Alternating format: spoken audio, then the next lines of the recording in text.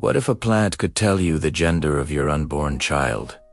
Thousands of years before modern tests existed. In ancient Egypt, women didn't visit labs, they used seeds. 2 bags, one with barley, one with wheat, awaited a woman's urine. If either sprouted, she was pregnant. But the Egyptians went further.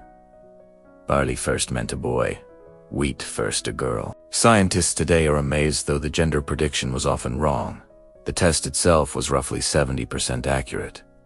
The secret: estrogen in the urine stimulated seed growth. Centuries before science could measure hormones, Egyptians were using nature itself as a biological detector, blending curiosity, observation, and ingenuity into a ritual that blurred the lines between magic and medicine. If you love stories that take you to another world full of mystery, history, and imagination, then don't miss out. Subscribe now, hit the like button, and tap the bell icon so you never miss our next mind-blowing video.